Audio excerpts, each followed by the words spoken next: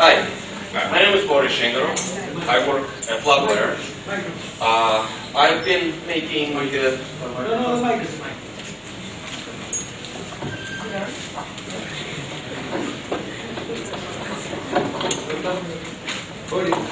I think here is better. Here. Closer? Close. No, that microphone will pick my voice up even from the other auditorium. I work at Flagware. I have been making VMs for Smalltalk and for Java and other languages since I can remember myself programming. And one thing that has been torturing me for many years now is that this thing that people have about Smalltalk being in this last carriage of the train of the computer industry. So people go forward doing their things and we're always catching up. And when I was talking to the program chair at ESAG a few years ago, and he told me, yeah, well, IWSD is really the only appropriate venue for what you're doing, because if you talk to any of the big guys, like DLDI or DLS or something like that, they're going to say, as soon as they hear Smalltalk, they will go, Smalltalk! And, right? So, okay. My job at Flagware is to erase this and make it like this picture. So, what is the problem? Why are we not here yet? So, part of the problem is complacency. So, if this plane is the space of possible designs. So Smalltalk, or Smalltalk 80 I should say, Smalltalk 80 is a very nice thing to be. So people don't want to think about what is outside because, well, it is a very nice thing to be. It is true. But this is not the whole truth. Because what customers are worried about, the problems that they're trying to solve, the interesting projects, they are in a space which is way out here. And if you look at the scale of how big this space is, then this is very small, and they don't see it. So what is this interesting stuff or important stuff that people who are this train, and specifically I'm talking about the open source programming community. What are these things that they're looking for? And there are things like worrying about energy. If you show them the normal classical GC algorithm, and they will say, oh, but this is still assuming that memory is magnetic core memory. Well, that's going to eat your battery in 5 minutes because you have to refresh all the garbage. Another thing is openness and cross-platformness, cross-CPU, cross-OS. So open and cross-platform.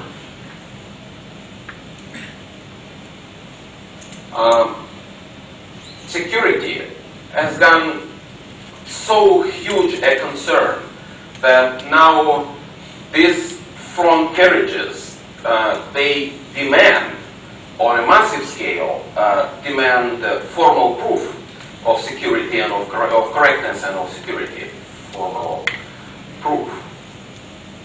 So what happens is that back in 1990, when I just started doing these things, my first encounter with programming was at the Skavitsin Nuclear Physics Institute, and we were doing a device for cardiovascular surgery. And the team, their background was nuclear safety. So when you are in that sort of mentality and talking to that sort of customers, if you just do normal C, C++ style of hand-waving why this code is, should work, that kind of customers will not even meet with you to talk to you.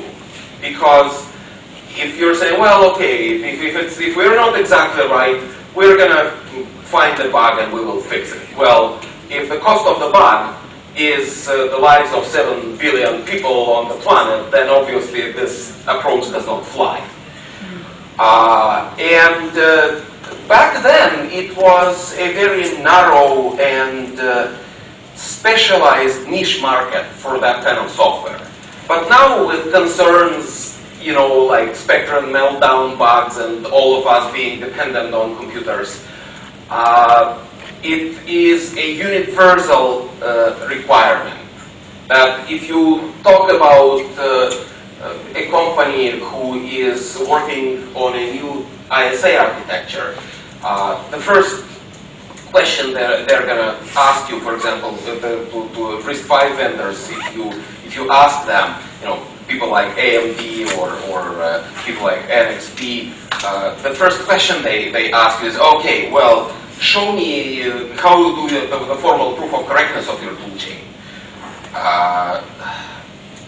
Now, how we do this, I've done a number of talks before, and in this talk I'm going to be a bit unlike myself, that instead of explaining how my stuff works, I'm going to be talking about the impact and how it has been accepted in the wider community and how it has helped us move Smalltalk, well, maybe not exactly here already, but I will show you some significant progress that happened since we met 12 months ago in La Plata. And one of the important pieces is that we are in the RISC-V space. We have made serious inroads. So let me talk a little bit first as a background what it is, RISC-V. So the evolution of these RISC projects, they were projects at the University of California in Berkeley, led by people like Dave Patterson. And the first, so there are 5 generations of chips. So RISC-1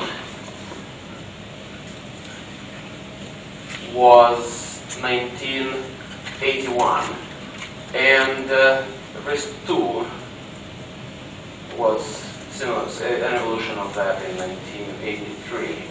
And what they are extremely simple, like ridiculously simple instruction sets with only 3 instruction formats and only 1 addressing mode and like 20 instructions altogether.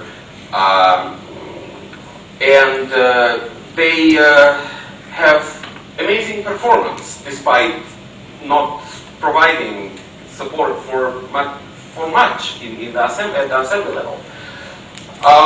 And what is interesting is, so this is first generation, this is second generation, this is RISC-free, the third generation, called Project SOAR, 1984, by Dave Unger and Dave Patterson. SOAR stands for Smalltalk on a RISC. It was an hardware-accelerated Smalltalk chip. They did things like they noticed that what makes Smalltalk slow is that instead of spending useful time in execution of the method, we spend most of the time in sends. If we look up is slow, and if there are inline caches, the send is still pretty expensive. So SOAR was a chip with actual hardware to perform a send in hardware in one cycle. So this was This was 84. And the next generation of the RISC project was RISC-V is this SPIR, parallel, symbolic parallel under RISC or something like that. And this was a Lisp machine with many processors running in parallel. So they were interested in system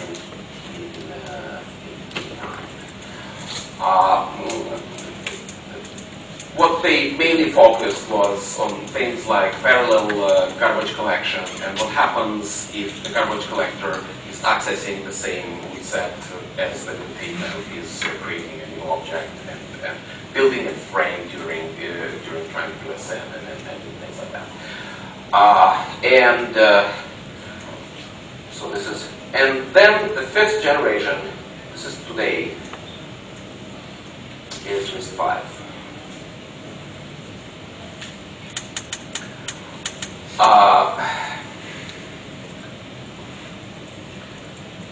This is a fully open source instruction set with many open source actual implementations that shares the interesting attributes of the first original RISCs and of all its predecessors, that has learned from all the mistakes.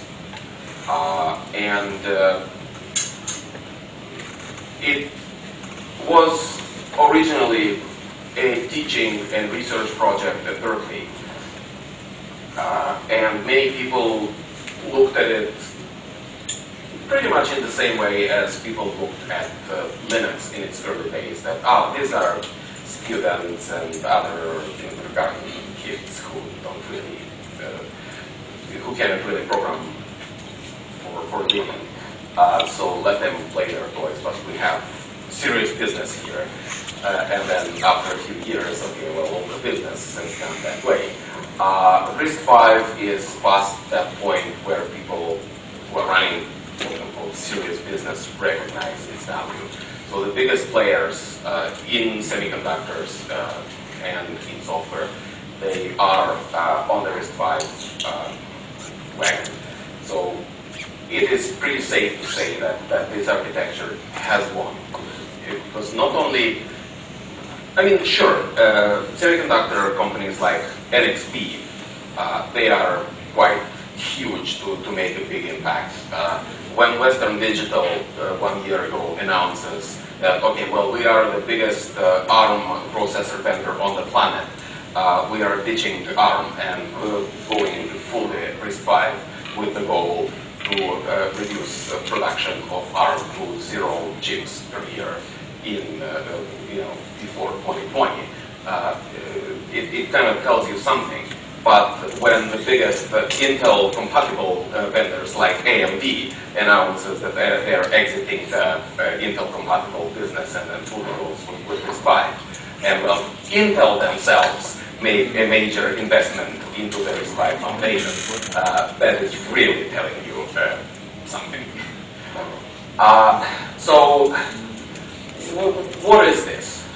So it is a ridiculously simple instruction set.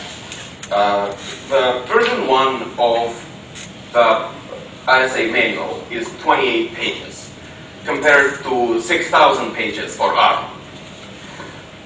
It is modular, so it has a base ISA that has only things like 5 arithmetic and logical and shift instructions, and it has an instruction for store, an instruction for load, and that's pretty much it, and 3 instruction formats. And then there are modules to that architecture. They call it extensions, but they're not something that any vendor can do in whichever way they want. They are standardized. So when we're talking about bit manipulation with shifts, rotates, and so on, that is an extension, but it is standardized, and the standard is ratified by the RISC Foundation. And after it is ratified, it is frozen, and then all vendors have to adhere to that specification. And they have these modules or extensions for crypto, they have for vector, they have for, you name it, all kinds of things. So it's an extensible architecture. And one of these modules or extensions is the Smalltalk module, or well, called the JIT extension, or J extension for sure, for short. And people on that subcommittee who are making that standard, they are Smalltalkers. These are Michael Holchko, Jesel Sunfeld of Squid, myself, and a bunch of other core Smalltalkers who have been doing Smalltalk VMs for their whole lives. So it is quite sure now that if a major vendor tries to implement a RISC-V chip, they are talking to the committee, making sure that Smalltalk, or whatever dynamic language on whichever VM we consider for the extension, does not suck on their processor. So how do we actually make it real? And why is it that things like formal proof are possible? Well, the approach that these guys have taken is that they say, okay, there is no such thing as the manual. The manual is just an illustrative thing. The normative thing is the formal spec of RISC-V. RISC-V formal spec. So, and what they do now is they synthesize the actual silicon from the formal spec, and then they do formal verification that the silicon is adherent to the spec. So when I'm writing these arrows, I'm writing them like this. So this line is synthesis, and this dotted line is verify in formal way. Verify. And then your compiler in a static sense, or the compiler, and the OS kernel.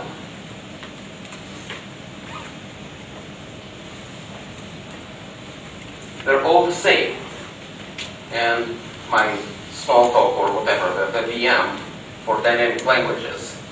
And it doesn't matter whether it is Java or Smalltalk or Ruby or what, for reasons that I will explain in a bit. It is the same. So there is no such thing as a compiler bug or a spec bug or a silicon bug.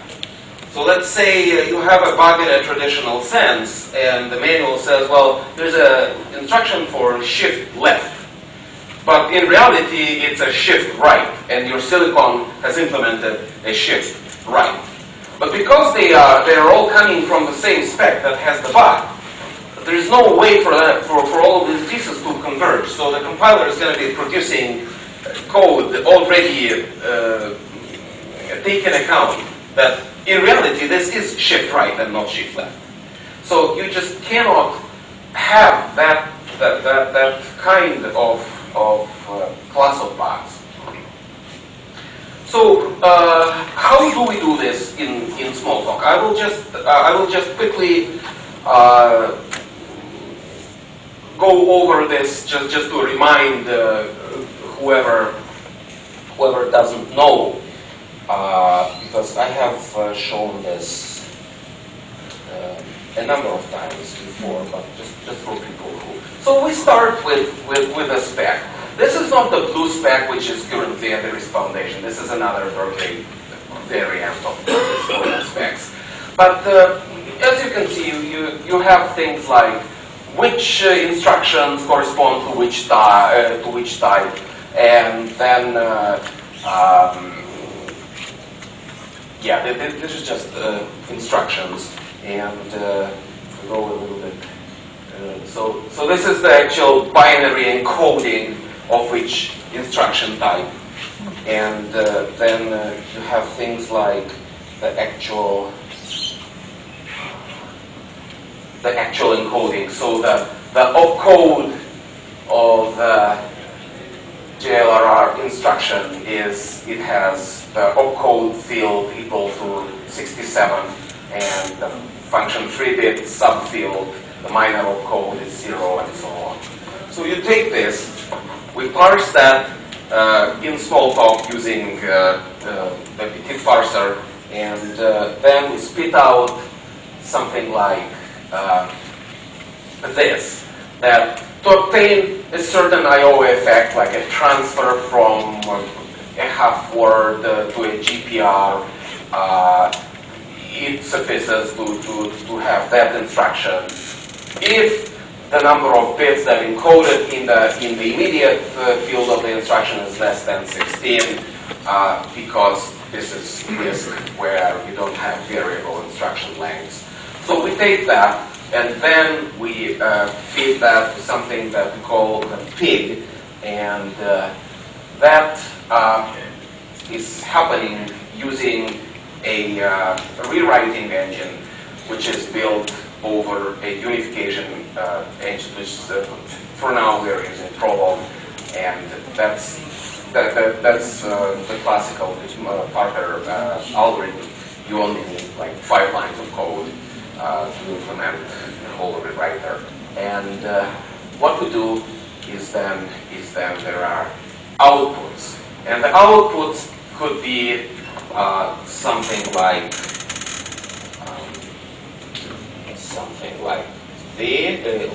like this.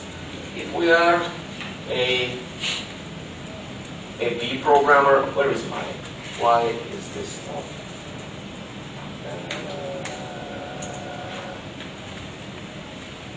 Okay, I'm simply gonna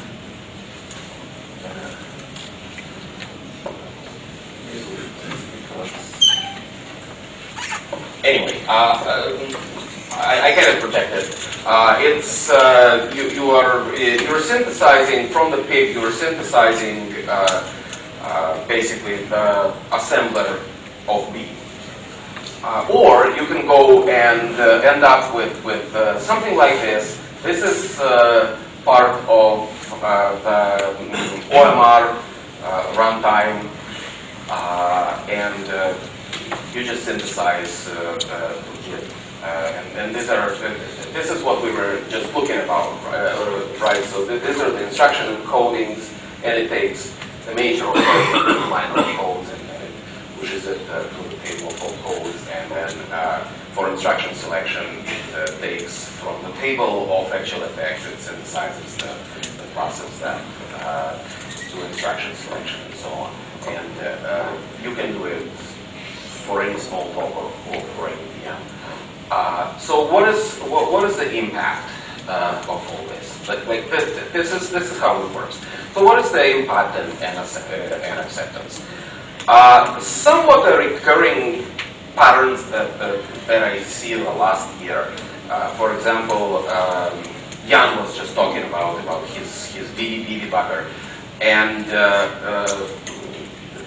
pieces of useful improvements are going into the world's most important debugger, the GDB. So we are starting to actually drive the open source trade.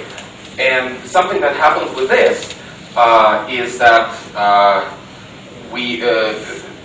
pieces of this are getting into things like Gem5, into OMR, into Eclipse OMR, into Eclipse OpenJ9. Well, with Gem5, it's kind of interesting.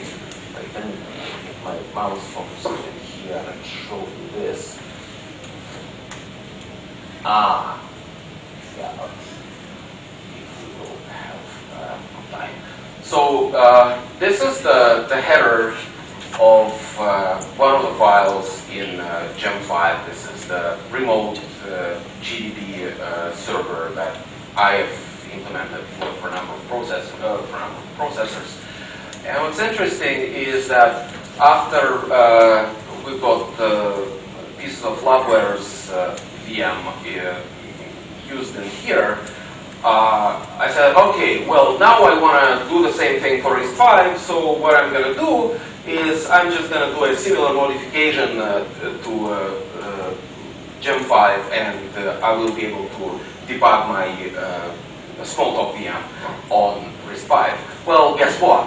I went there, and this guy already, who is interested in simulation of RISC-V, already took my stuff and already did all the porting. So the loop between the Smalltalk world and the larger open source world is already closed in both directions. We are giving them our patches. They are returning their patches to be useful in the Smalltalk VM.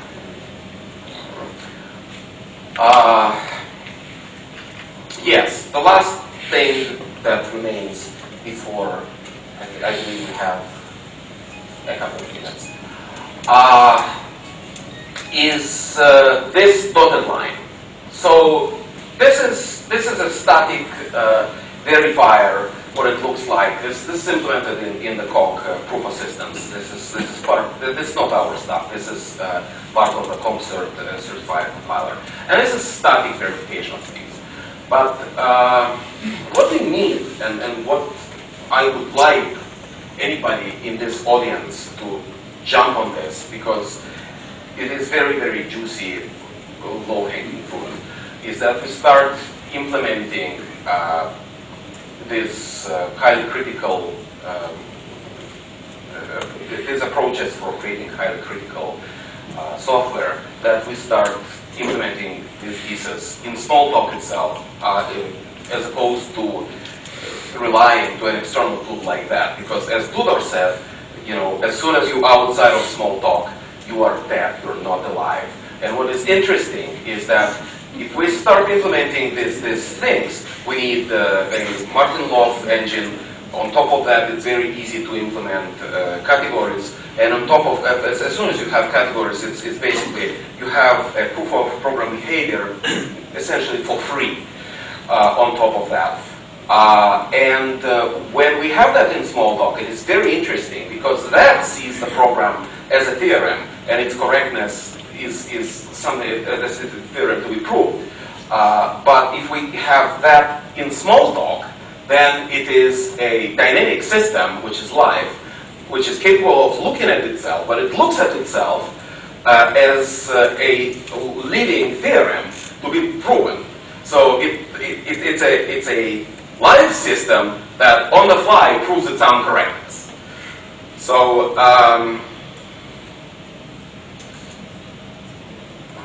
this is basically all the different topics that I wanted to show you that they exist. Maybe this is not very coherent, one line of thought. But if you have any questions, I think we still have some time. Boris, Yes. one question I have is, so this formal proof. Yes. At what level, what kind of things you want to prove? For instance, I need an example. I want to prove, for example, this, right? This is the formal statement of what each assembler instruction does.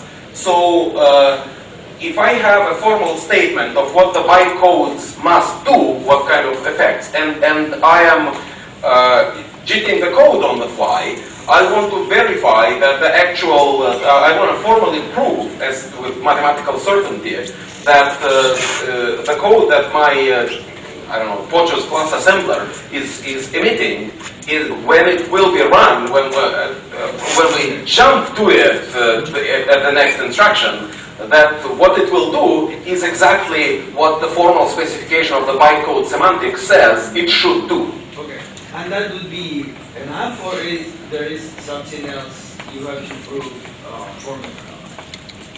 I need to prove the correctness of my garbage collector. I need to prove the correctness of how the garbage collector interacts with the mutator. I have to prove the correctness of my FFI, which is one of the most trickiest parts because I'm talking to the outside world where I don't know what the hell is, or what kind of pairs are hiding there. Yeah, these things.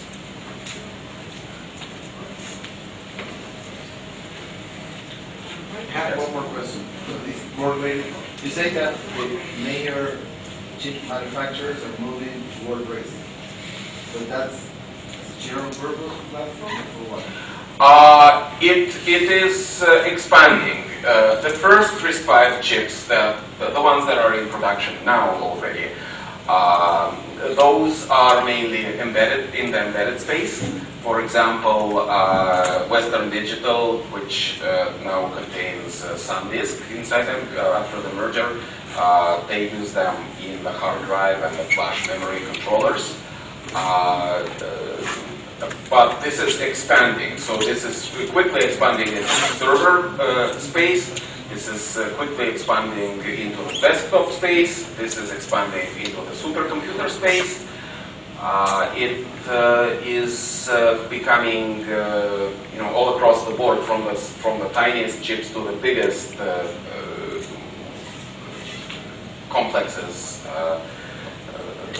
The open standard for CPU.